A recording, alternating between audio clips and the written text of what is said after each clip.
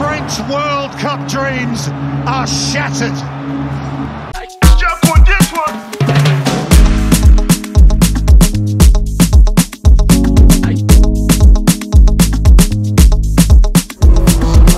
Look, it's Zandy Wardle. Congratulations to the Springboks. They have actually secured a place in the semi-finals. And yes, go South Africa, go Boks, go Burkina, go.